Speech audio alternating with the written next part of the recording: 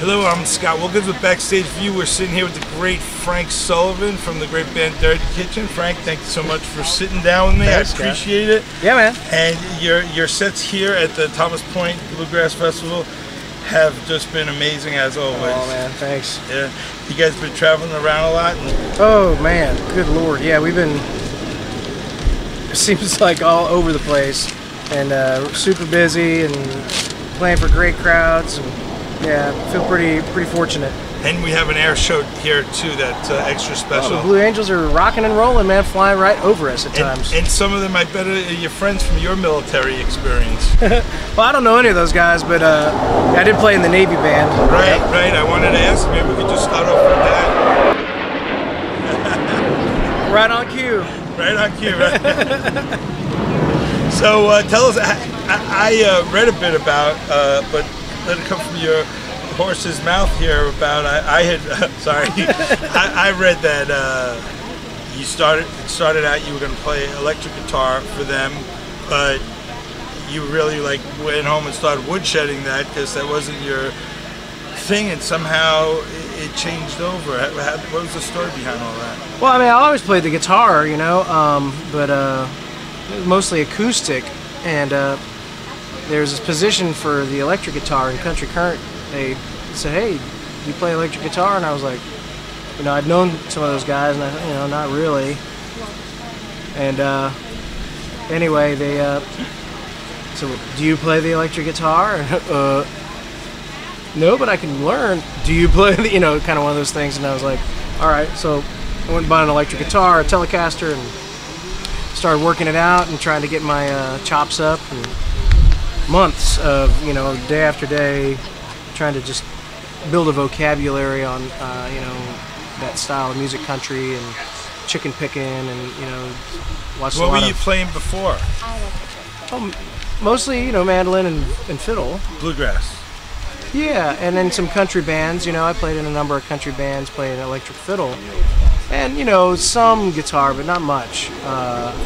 Like I say, I just started woodshedding and watched a lot of Brent Mason and Albert Lee and, you know, folks like that, and right. You know, just kind of got my head in the game, so to speak, you know, to learn the electric guitar, and went in and did the audition, and it was behind a baffle, so they couldn't see you, and you weren't allowed to talk to anybody. They said, okay, here's the first song, we're going to kick it off. We got a Blue Angel coming here. Oh, I see them, yeah, there they are. 4 of them. 5 of them. Oh, man, there they are. They're flying close. Be loud. Yeah. So, anyhow, yeah, I just started learning the electric guitar. And, you know, after the audition behind the baffle, you know, they decided that they could take him down, and you know, the few people that they liked stayed around, and we had lunch, and then next thing you know, they're saying there's some other folks that want to audition too, and, you know, let's wait 6 months and you come back and, you know, do that audition too. And you know, that, you know, basically I think they could tell that the electric guitar wasn't my gig, but 6 months came and they offered me the job, you know, and did the other audition. And It's Country Current and the Navy band, like is it? It's called the United States Navy Band. Right. Country And then Current. Oh, it's okay. I thought it was 2 separate things. I thought they did Bluegrass separately. Well, it's the same band. They just leave like the pedal steel player and the drummer at home, and then they go and do Bluegrass gigs, and everybody uses acoustic instruments. Right. Yeah. So then you had to go through boot camp when they called you back? Yeah. Next thing you know, I'm doing push-ups and basic training, and then, you know, 10.5 weeks later, reporting for duty in Washington, D.C. Wow. And how long were you with them? 6 years, 1 month, and 24 hours. Wow, that's awesome. So what happened then when you came out? What was your... I kind of had a plan, you know. I was trying to get a band, you know, get my band kind of off the ground, and was building a tour, and you know, try to just come up with a really good business plan, you know, which was tough to do. Was the Navy band helpful, or is all the business side of it not with the musicians? Well, I learned a lot there, you know, but you know, I've learned so much more just being, you know, on my doing my own thing. But learning the hard way. Yeah, I was just talking about it a little earlier with somebody. I was like, you know, you just got to do a lot of learning about the business, you know. Yeah. My friend Caleb Clotter don't know if you know who he is or not, but he's in a band called Foghorn. He has a band called Caleb Plotter Country Band, and a number of different projects. But he and I were talking about it, and like you're not gonna from what was here last night. Yeah, yeah. You're not gonna get anywhere unless you know anything about the business. You gotta. It's like almost like music business school or something. They're based in Eugene or something on the Portland. Portland. Yeah. So Portland West. So yeah, right. Portland East and Portland West. It's so you're learning just on your own. Like you go out and you obviously did enough things right that you're headlining. You're playing all the big places. You have Cold Spell out, your album that's up for an award at the IBMA, right, this year? Yeah, there's an instrumental on there that Mike Munford composed, and it's called Yeah Man. It's up for instrumental recorded performance, and I think we're up for instrumental group of the year. But when you put a band together, how do you get a Mike Mumford? He's the first person I called. He and I've been. You guys friends before? Yeah. I met Mike. Oh gosh, about 12 years ago, maybe now. Yeah. And he was playing in this band in a little club in Washington D.C. and I was invited to come up and sit in, and I just razzed him a little bit. He's like, "Oh yeah, another person to come sit in." Anyhow, I get up on stage and was tuning up, and we did a couple of numbers, and it was just like we were giddy. We loved playing with each other, giddy on that stage, and we did a bunch of gigs, just offhand gigs or whatever you want to call them, to pick up gigs or whatever, in the next few years. And then when I decided to, put this band together, like I say, he was the first person I called. He's one of the most musical people I know, and I couldn't imagine running the road with anybody else. He's just such an incredible player. Oh, and the other guys, tell me about the other guys in the band. The guitar the current player lineup you're talking about, The current lineup, the guitar player seems like a pretty young guy. Yeah, Chris is 25, and he's an incredible player and singer and writes songs. And, incredible, yeah. Yeah, he's a hoss. I think he'll be a household name in the world of guitar, Yeah, fun picking. Yeah, and he just guitar, He's just an all-around good player. And Danny Booth I met, our bass player, in Alaska when we were teenagers. Yeah, that's moved up there. Well, I moved up there when I was 18, and then played a lot of music with his dad and a few different configurations, and then ended up in the same band with Greg, his dad, and Danny, in a band we had called Rank Strangers. All right, I'm going to say again, the Earls of Weston, you with them for a short spell after Tim left, was it? Well, yeah, they've had a few people, sitting in. It's kind of like the roving Mando slot, and tenor vocal. Ronnie McCurry is sit in. Of course, Tim, he did the record with them, and then Jeff White. I think Lou Reed did a weekend with them, and then I did a couple weeks on tour with those guys in last February, and then we just happened to be at the same festival here, and he asked if I could fill in this weekend, so I just saw him pull in just a little bit ago. Yep. That's awesome. Since we've been sitting here. Yeah, well, I wanted to. It's harkening back to the old, blueprint of Bluegrass, Flat and Scruggs, man. It's what I cut my teeth on. Yeah. Well, and it seems like there's a new, everything evolves. So, who are some of the bands that you like now in the bluegrass world that you're listening to? And man, you know what? There's so many great bands.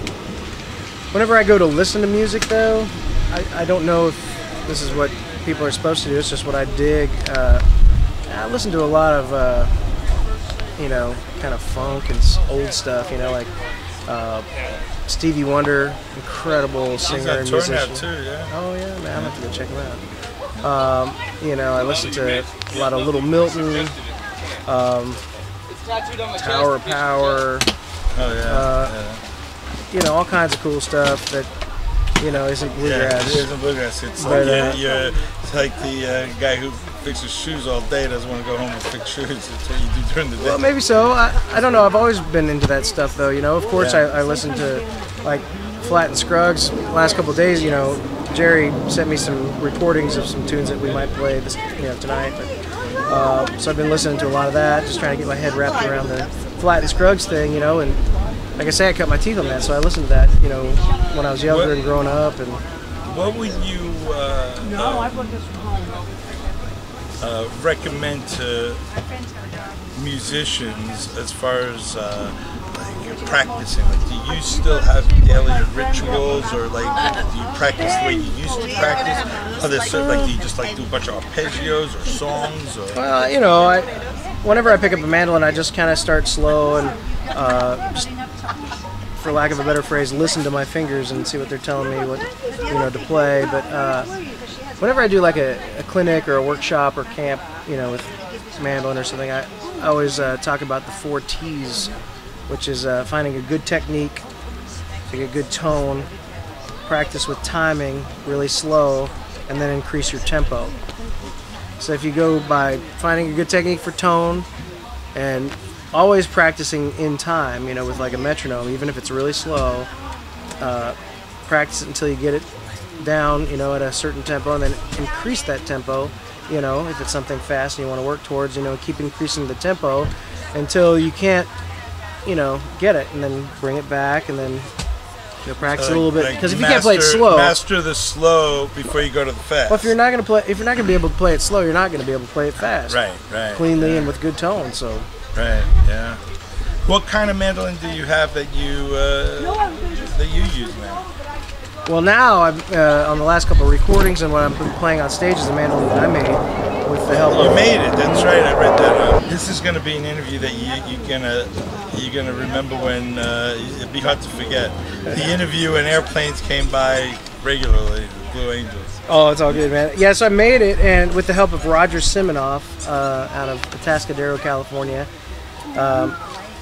Great guy. He runs these luthier camps, you know, to show people how to make mandolins. He's written books on how to build instruments, and kind of like a guru, you know. It'd be like asking, hey, you know, Browning or Sam Colt, hey, can you show me how to build a firearm? You know what I mean? Right. Do something like that. Do you know? you have experience in luthier experience before? Well, a little bit. I've hung around with a lot of luthiers, and actually one of my dear friends, Michael Lewis, I've been playing one of his mandolins for about 12 years. Incredible master luthier, and a few other friends of mine. But yeah, I've been kind of doing, you know, small little repairs and like little things, and a lot of setup work, and doing my own frets and bridges and saddles and nuts and things like that. Yeah, for a number of years now. After this goes, I'm going to ask about the fiddle next. And once they pass, that's my follow-up question to that. But we don't know which way they're turning or something. I think we're safe. We're safe. Okay. Well, so then what fiddle do you play? Well, the one I have today, I have a number of fiddles, but the one I have today was used to be one of my uncles, my dad's older brother, George, my uncle George, and it's made in Czechoslovakia, late 1800s, and really beautiful copy of the Guarneri violin, but yeah. So this uncle of yours, was it a big influence? Were you guys? Sure, yeah, he showed me some tunes. You played a lot? Yeah, well, my whole family plays. You know, my dad is 9th of 10 kids, and all of his brothers and sisters play, and my grandmother and her sisters were like in vaudeville. You know, and they toured around and did different, they were like acrobats, and they would play and sing, and I've heard a few different things, but you know, she passed away when I was in kindergarten, so I really didn't have a chance to ask her myself, but you know, I'd heard they would ride unicycles and like, you know, do like choreographed things, you know, and go over ramps and stuff, and all the while playing music, you know. I was like, that's wow. Incredible. Yeah, it's pretty good. I want to ask, even if it's not true, I still believe it, and I want to believe it. You know, it's pretty amazing. Do you have? You're writing tons of songs all the time. And I wish. I'm not actually. You're not. No. Well, it seems that way. I have a little hook book. I mean, I'll type in something on my phone, you know, and just kind of like when I get an idea or whatever. But I wish I was writing all the time. You know, being on the road it's really tough to find the time to write, you know, and be inspired, you know, because when you get back to a hotel after a long day of either travel and then, you know, playing a show, you just kind of want to crash, you know. But well, a lot of the audience that we're trying to get on the Backstage View is the many musicians like that you'd see at the festivals, like music. I mean, parking lot pickers, you know. So when you were at that level, and you were, I assume, you were out there a fan as well, running around. Well, we were jamming right over here last night. Yeah, yeah. Where were you? We were jamming over here as well. Where the heck were you? Right We're going to be jamming tonight at that caboose thing, I know, too. right by the caboose, yeah. It's a little more scheduled, That's where but, Foghorn was there first. Yeah, right. But anyway, what was, like, I assume now, you know, you write a song now, and it's a different world because you're doing this for a living, but when you were a younger picker running around, you must have written many songs, of which, like, only a few you would keep. Am I correct? Man, yeah, I do have a lot of songs that I never really did anything with. Seems like it's a common thing with artists. Yeah, they call that your catalog. Right, okay. Yeah, your catalog of songs. Yeah, I got a lot of those, but and sometimes I'll revisit and maybe revamp some of them, and I've done that. Did that with our last record. There's a tune on there called Betrayal that I wrote. That's on Cold Spell, yeah. Yep, I wrote that, gosh, maybe when I was 17, 18. Kind of revamped some of the words and you know, messed around with it. Mike says he loves that kind of, you know, like kind of dirty groove, you know, kind of a slow bluegrass monster stomp or whatever you want to call it. But the songwriting process that you do, though, is it like you just constantly writing, or like right before an album you put the pedal to the metal? Yeah, sometimes before an album I'll get a little bit more. I'll try to schedule more time to write a few songs. You know. Yeah. Like the Cold Spell, for instance. It was a few weeks before we were going into the studio, and we had some rehearsals lined up, luckily. But you know, I was like, oh man, I got to come up with a couple more songs, and Cold Spell was one of them. And didn't expect it to be the title track, but it ended up being the title track. And you know, we had a couple winters there where it was really cold and like a lot of snow came down, and some people referred to it as Snowmageddon, you know, but anyway. Who makes that decision what the title track is? Is it like a team effort, like Suits tell you? Or? Well, I kind of ask everybody, but you know, ultimately it's me. Yeah. Whoever's producing the record, you know.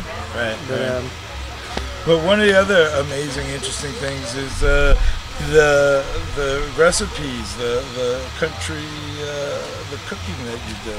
Oh man, yeah, I love to cook. I've been, speaking of writing, I've been trying to write a dang cookbook for a number of years now, and got a bunch of recipes and some, you know, little stories that go along with each recipe, and you know, just kind of would love to get that together at some point here, and maybe be able to sell it at the merch booth, or you know, even just beyond that, you know, just to try to get into the mainstream.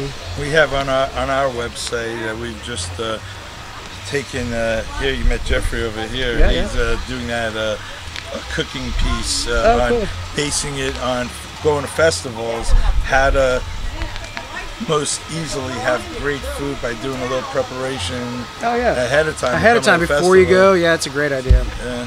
And alternative cooking methods as well. All right, yes, put it in the sun. Yeah, you know, sun can cook beans.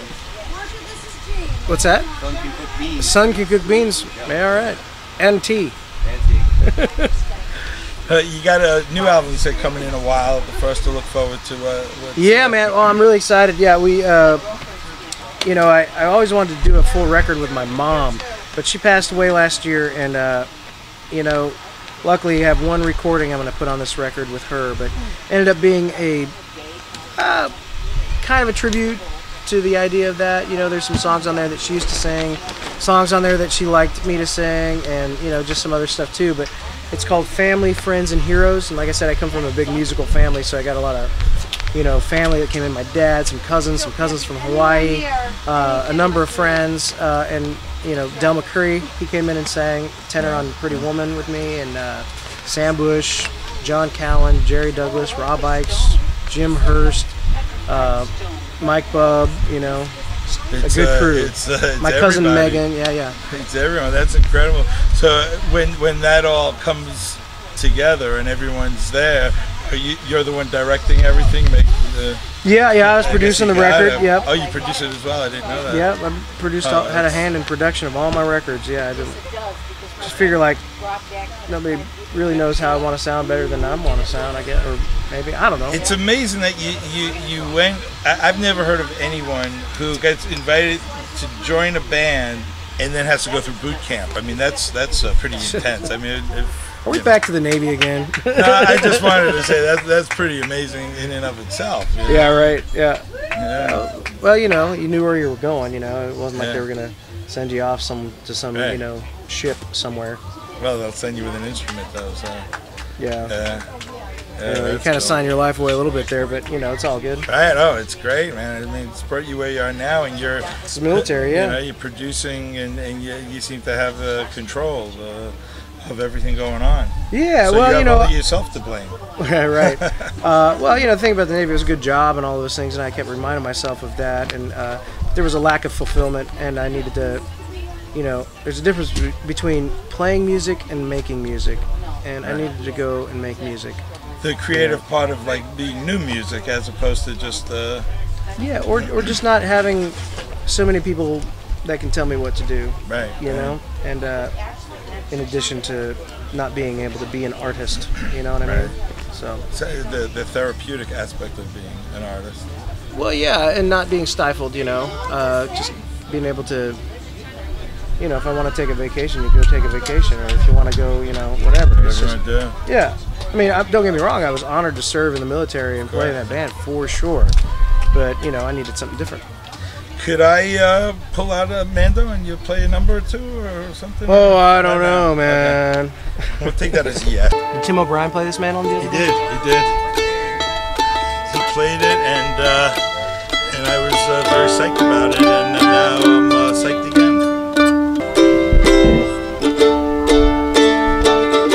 First song I learned on the mandolin, and the guitar, for that matter. It's kind of like our family. It's the first song everybody learns. The 1-4-5.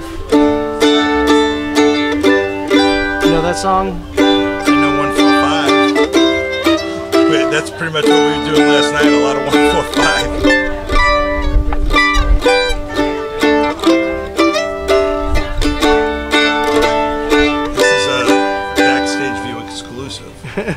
That's it. There's a little brown jug, you know what I mean? My wife and my little brown jug went across the river on a hickory log.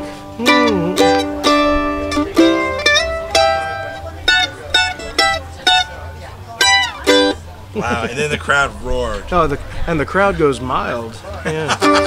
Mild. Maybe I'll try one that my grandmother used to play. Let's see.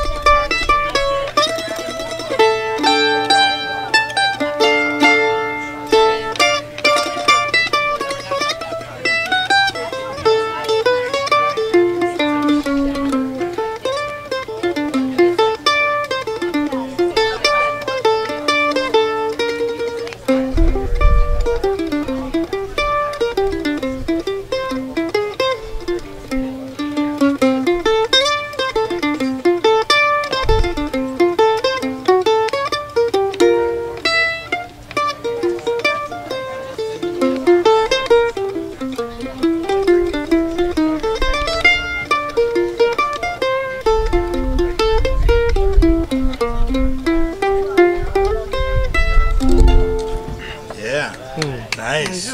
That was great. Well, Frank, I know you got places to go now. Yeah, man. Thanks for letting me play your axe. Thanks for sitting down with me. My pleasure. Appreciate it, and